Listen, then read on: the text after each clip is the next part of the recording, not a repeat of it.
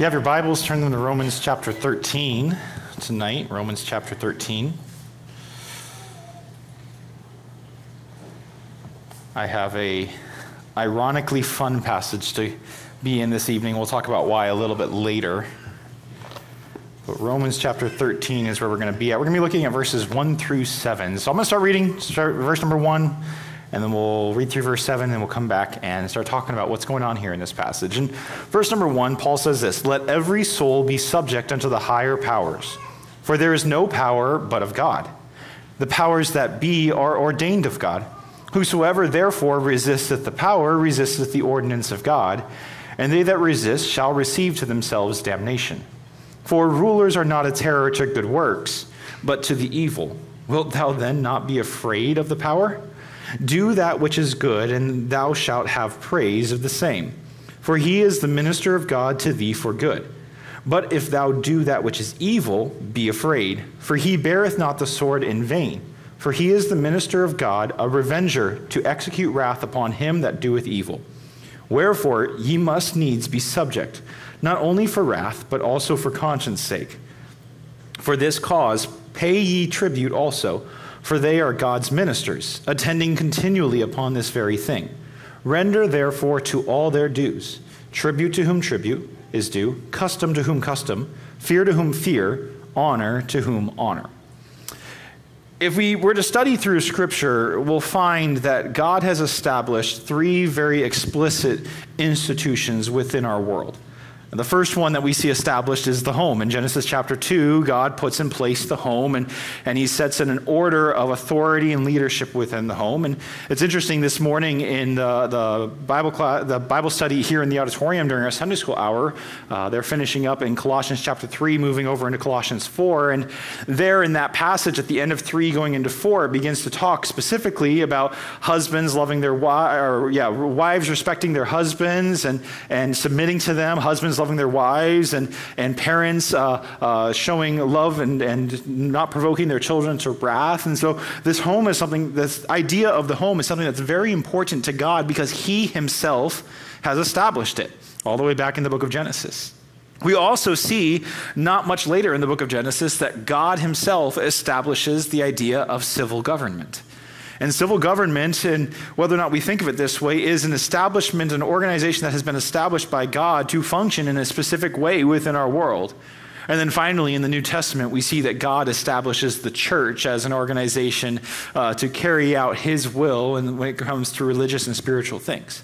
And in all three of these different established institutions, God has given a specific role for each of them to fulfill. And if I could put it this way, a lane for them to stay in which to carry out that role.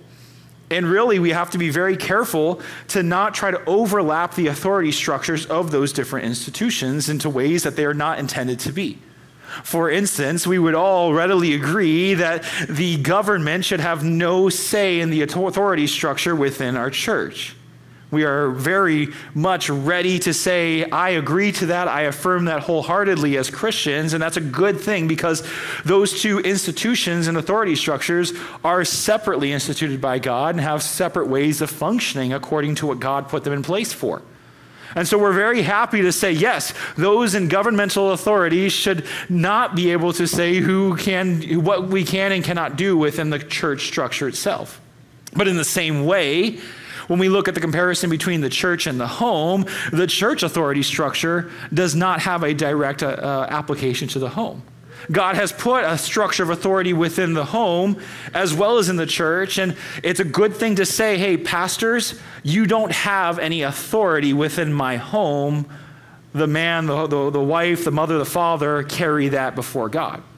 And if we can look at it this way, the supreme authority in all of these structures is God alone, and he gives authority to each of those different institutions to be carried out how he has commanded them to be so. And those authorities have their own lane and their own area to stay within.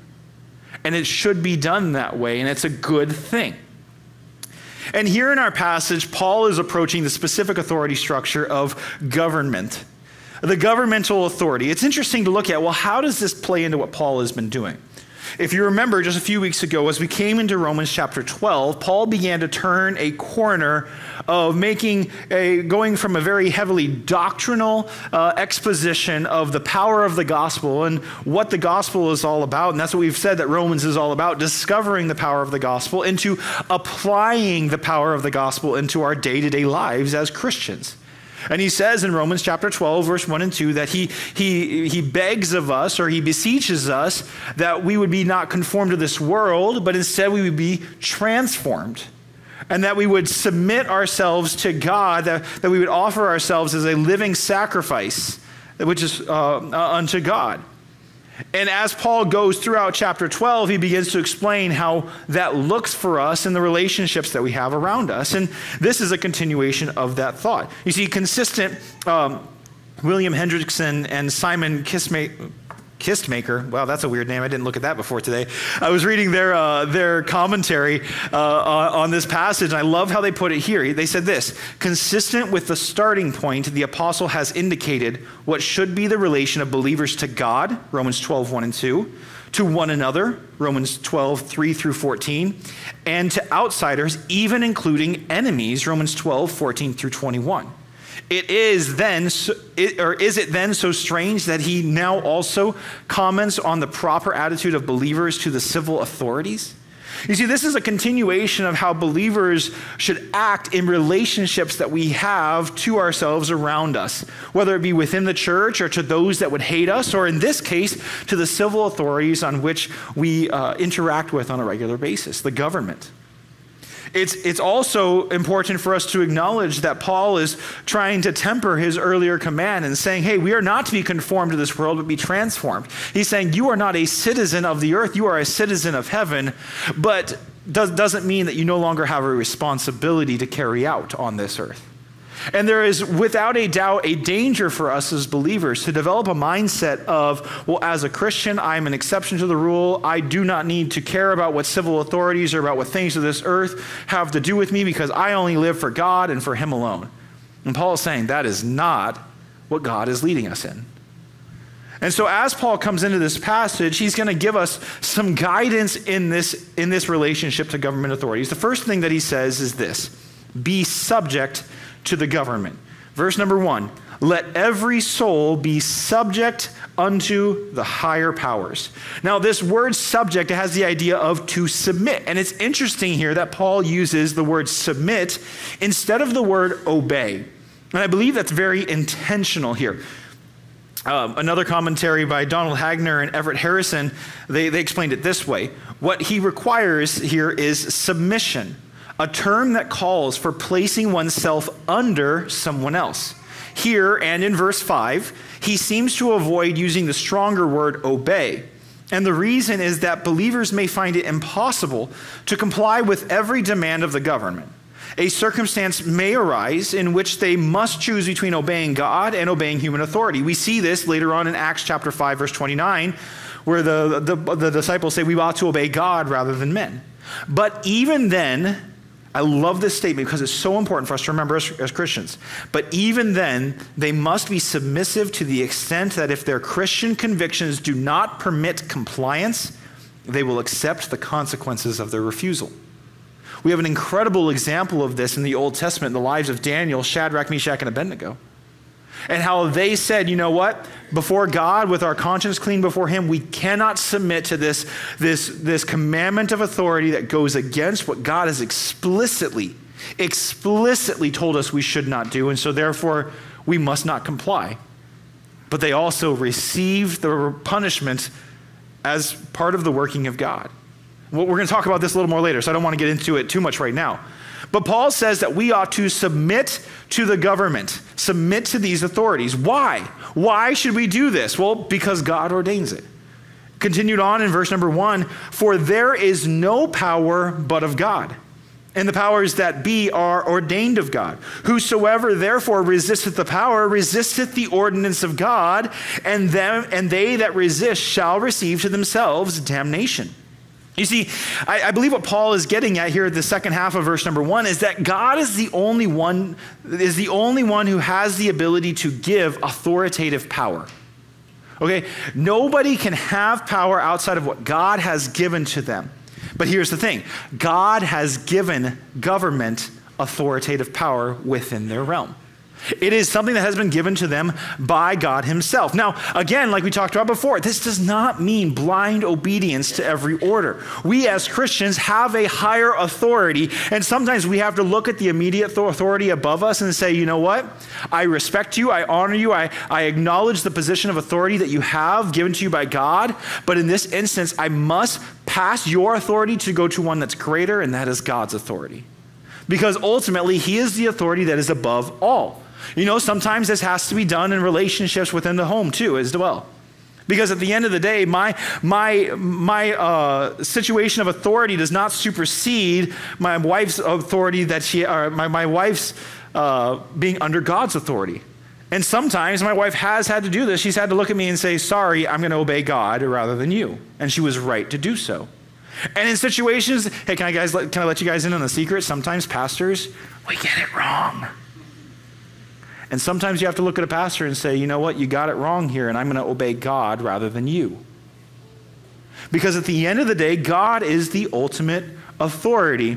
And we know that this is true because Paul clearly outlines that any authority that any person has been given to them by God as the ultimate authority giver. But like we said before, punishment received for resistance to government the punishment that we would receive by resisting government executing just authority can be conceived as coming from God. I really could have written that phrase a lot clearer. But look at verse number 2. Whosoever therefore resisteth the power resisteth the ordinance of God, and they that resist shall receive to themselves damnation. As I was thinking about this verse, the word damnation, it connects to the idea of ultimate damnation when it comes to the idea of salvation, of eternal life. But I don't believe what Paul is painting, because I know the theology as Paul has taught throughout the rest of Romans. He's not saying that if we disobey the government, we no longer have salvation and we're going to hell for ultimate damnation, right? But he's connecting it to the idea that we receive damnation and disobedience to government authorities, not just from the government authority themselves, but also as an extension of God's punishment. You see, when I disobey a just law of the government, when I say just, I mean a law that is within their scope of authority to give a law, I am not just in danger of receiving punishment from them, but by proxy, the punishment is of God. It is ordained punishment of God because it is ordained authority of God. You see, the idea here is that we are submissive, to government authority because God has ordained it. Hendrickson and Kistemaker, whatever his name is, who says this: Paul does not, within the compass of these few verses, give us a complete treatise on the respective rights of church and state. He does not give us explicit answers to such questions as, if the government orders to do one thing and God through his word tells me to do the opposite, what must I do? And does the moment ever arrive when, because of continued governmental oppression and corruption, the citizens have the right and perhaps even the duty to overthrow such a government and to establish another one in its place? Paul doesn't lay that out here, nor does it get laid out anywhere else in Scripture other than the statement in Acts we see we ought to obey God rather than men. And these things are not easy to discern. And we'll talk about that a little later on this evening. But the idea here is that there is a right that government has to be in their role of authority, and there is a responsibility that we have to submit because of God ordaining that authority. The apostle here is referring to the normal and not the outrageous or mistaken government function, as is clear from the next verse. You see, Paul is talking about when government is functioning within its role that God has given them. Obviously, we can see times throughout history, and no doubt, as Paul writes this, in the face of the tyrannical reign of the Roman Empire and its Neros, and its Caesars, including ones like Nero, there were situations where the government was unjust, no doubt about it. There were situations where the government did not function in a way that perfectly coincided with Christian beliefs and values.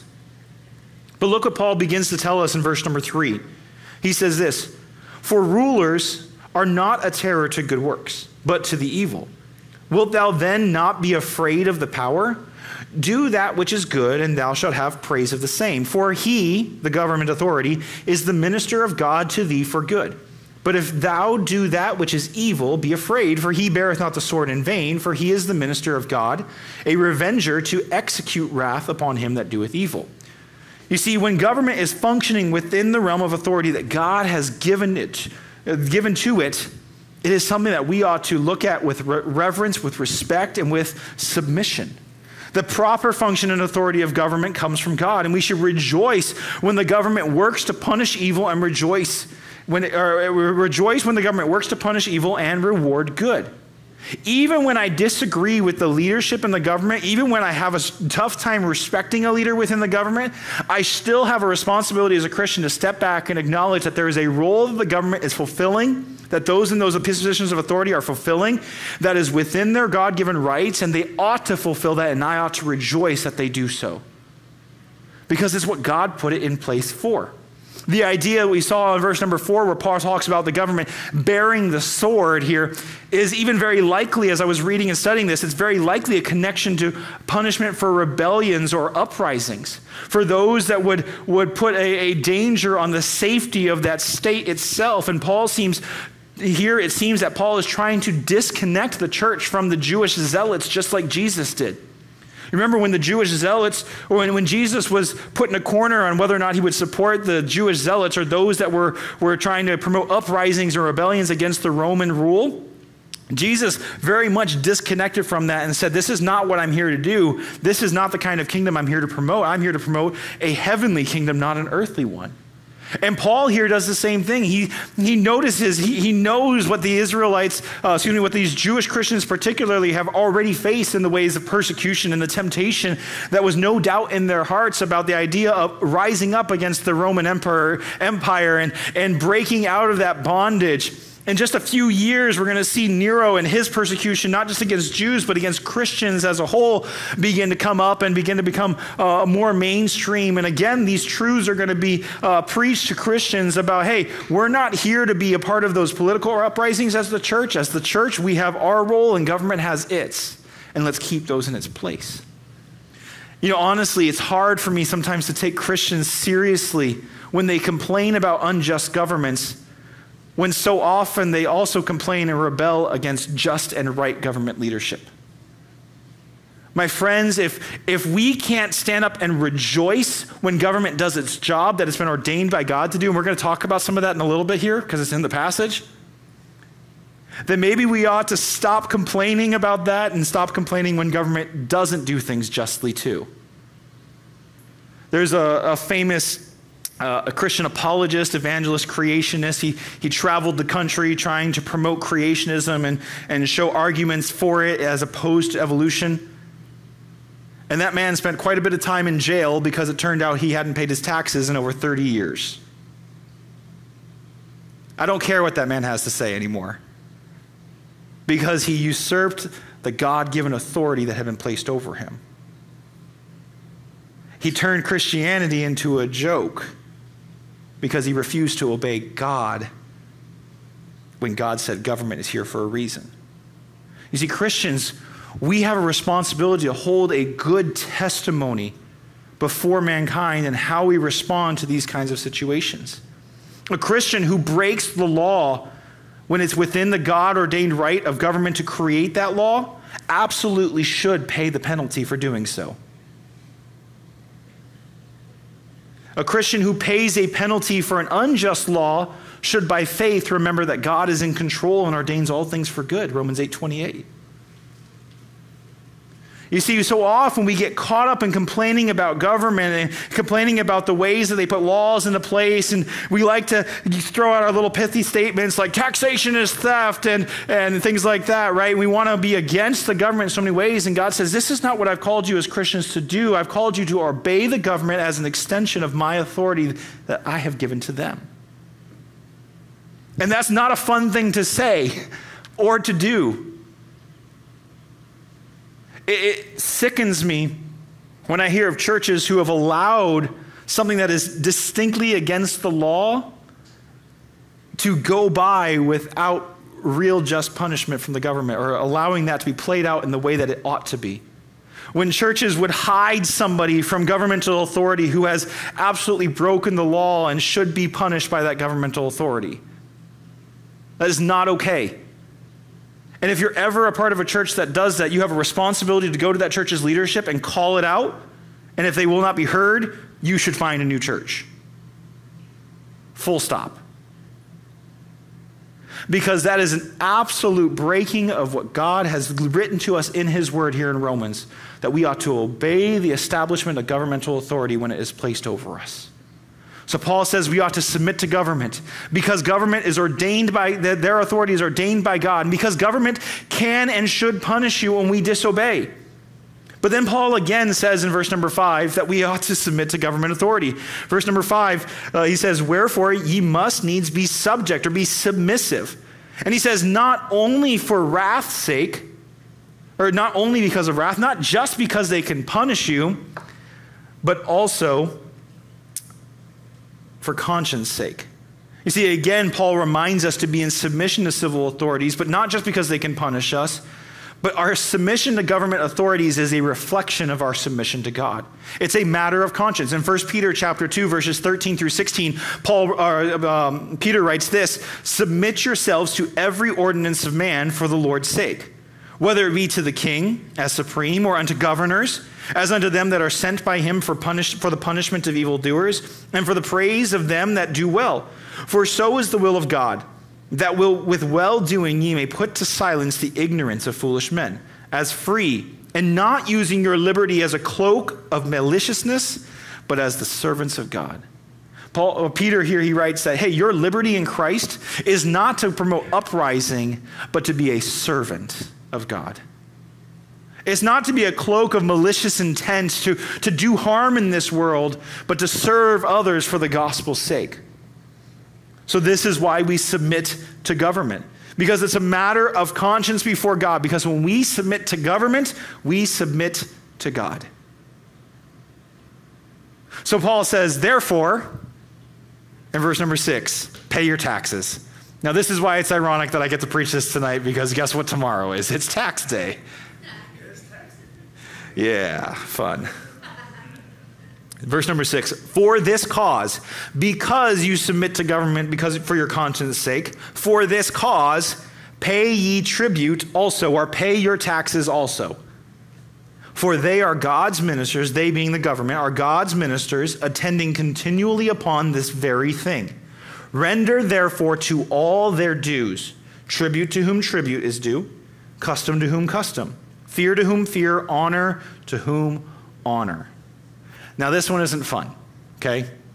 But Jesus himself, when he was when the Pharisees tried to corner him about paying taxes, he says, give me a penny. Whose picture, whose image is on this penny? Well, Caesar's. And he said, render therefore to Caesar the things which are Caesar's, and unto God the things which are God's. Jesus says, hey, my kingdom is not of this world. So don't worry about the riches of this world either. That's Caesar's riches. Let him have them. I'll take care of you with eternal riches. And Paul here, he says, hey, the government, they have civil authority of this world. So allow them to do with that as they will. Pay your taxes, give your tribute, render your custom. That's not what we're here to debate about. We're here for that spiritual kingdom of heaven. And we have far more riches than we could ever imagine in that kingdom. Not riches that we would feel gold and silver rich, but riches of spiritual blessings. You see, taxation, according to both Jesus and Paul, is not an exercise in tyranny or theft, but it's an exercise in God's work within the civil realm, in doing God's work within the civil realm. You see, Paul himself, he says that in collecting taxes, the government is doing what God has ordained them to do. They are God's ministers attending continually upon this very thing. Paul refers to the government as ministers of God. This word ministers here, it's a very explicit term that when we see it used elsewhere in Scripture is describing spiritual offices or religious offices. It's the term liturgos, or like liturgy, a liturgical role within the church or within a spiritual realm. This is not the same word as like diakonos that would use in other instances to refer to simply someone who's a servant or carrying out a service role. Paul explicitly uses language to connect this to the realm of obedience to God and accomplishing God's work.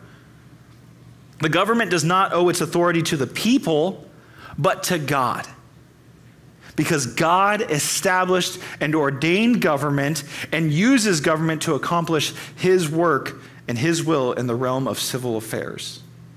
That's just biblical truth. And it's supported all throughout Scripture. But it's not just our normal taxes that should be paid. In verse number 7, Paul goes much further than just that statement of pay your taxes. He says, render therefore to all their dues. Give to everybody what they are due. He says, tribute to whom tribute. This idea of tribute, it's taxes, but it's more than just that in our mind. This is likely a reference to the taxes that would needed to be paid to the Roman government, their oppressors. Paul is telling the Jews, hey, you're under captivity right now, and Rome demands tribute, so pay it. So this isn't even like the Jews' own government that they get to vote in and have a say in. This is a literal tyrannical government. And Paul says, pay your tributes to them. Just do it. He says, custom to whom custom. This idea of custom is likely a reference to taxes like tolls or import taxation or like a duty tax, right? When you bring something, when you get something from a foreign situation. That's the idea of custom. Again, pay your taxes based on the things that you buy and sell, your just normal everyday commerce. And then he goes on, he says, but also render to those that it's due fear. The word fear here is like when we talk about the fear of God, it's appropriate respect for governing authorities. Appropriate respect for those that are in that position of authority. He says, acknowledge them with respect. Give them the respect that is due to them. And honor to whom honor. The word honor has the idea of it, to esteem someone with dignity. Ooh, that one's hard, isn't it? Is the way that you've spoken about those in government leadership honoring? Have you esteemed them with dignity? I'm going to be honest. When I scroll through my Facebook and I see what a lot of Christians write about government authorities, there is no esteeming with dignity present. There is no respect based on the position that they have been given by God. I don't agree with a lot of what government authority does in many instances, or says in even more instances.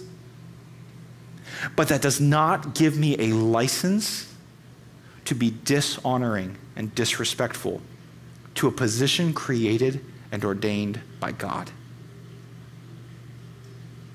God has put these things in place, and Paul says we ought to live with respect towards those positions. We ought to live out our lives in a way that does not diminish our opportunity to spread the gospel in a civil situation when God has put those authorities in place. What Paul, I'll read this last quote and we'll close out. What Paul probably means here in this last verse, verse number 7, is something on this order. Simply paying your taxes is not enough. Telling the officials, here's the money and now get out, will never do. You should respect these men for the sake of their office and honor them in view of their faithful devotion to their task. Remember, they are God's ministers, and by means of what is done with this money is not only the people in general, including you yourselves, are benefited, but so is the cause of the gospel. Paul used his Roman citizenship, the citizenship that he had for a tyrannical government, in multiple occasions to further the cause of the gospel. He took advantage of his rights as a Roman citizen to accomplish God's work, but he did so with respect and honor to those in those positions of power. My friends, this is not just some easy thing to say or to do, right? It's not fun. I'll be very transparent. God has been good this year, and my wife had a lot. My wife teaches private music lessons. She's had a lot of students, and you know what that means? We file self-employed taxes, which means I have to write that check to the government when tax time comes, and it was bigger this year than it's ever been before. That was not fun. I have to see that money go out. I have to write that check and prepare for it, and it is not fun. But God commands me to do justly and pay those taxes. Every once in a while, when we're doing something, someone will offer to pay us in cash, so that way we don't have to report it for our taxes. And I look them dead in the eye and say, I will report every dollar that you give me, whether it's in cash or otherwise. Because that's what I'm commanded to do by God. It is the Christian thing to do because it's what the Bible has commanded us to do. My friends, we should not just be afraid of evading our taxes because of the potential of jail, but because it's what God has commanded us to do and our conscience before him requires it. But more than just the illustration Paul gives of taxes, we ought to carry ourselves in relation to the government with as much dignity and respect towards them as we can possibly muster. Not for our sake, but for the sake of the gospel, so that we might find every opportunity to spread it. And when the government rises up and is unjust towards us, just like it happenstance was towards Paul, Paul still utilized that unjust government to spread the gospel. Because Paul himself wrote the words, hey, all things work together for good to them that love God, to them who are the called according to his image. Paul knew that God was doing something in and through him that was greater than he could ever imagine. I mean, Jesus himself utilized the unjust actions of government to accomplish his saving grace in our lives. I think you and I can find that opportunity to respond with dignity and with honor as God commands us. So let's live not conformed to this world, but transformed even in our relationship to government. As we break out in a second, I'm going to pray, but I don't think we were able to get the questions printed. After all, something was going on with the printer tonight. So if you have your phone, pull it out real quick. I'm going to talk through our questions for our small group time. I'm going to say these real slowly so we can get them written down. And the first one is this. What are the reasons Paul gives for obeying government authorities? I don't think they're on the screen either. What are the reasons that Paul gives for obeying government authorities? That was the first question. What are the reasons Paul gives for obeying government authorities? Number two, how can we as Christians develop better discernment on when to obey and when to possibly disobey government authorities? How can we as Christians develop better discernment on when to obey and when to possibly disobey government authorities?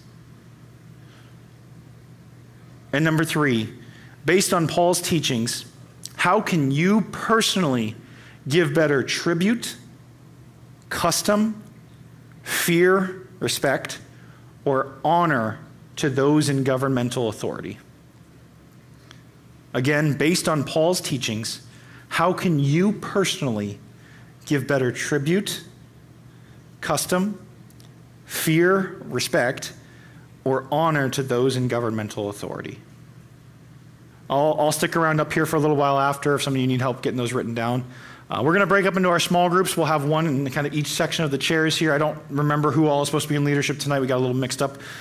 But try to find somebody in each of these sections or a group that gathers in each of these sections to spend some time discussing. If you're unable to stick around for our groups, we'll just assume that you're running home to get your taxes paid because you're going to try to apply the sermon real fast tonight. But no, I hope that it was a blessing to you, and I hope we have a good time in the groups just sharing how we can apply this in our lives. Let's have a word of prayer, and then we'll break up. Father, we thank you tonight for the opportunity to be challenged by your word in a way that we probably don't like in every instance.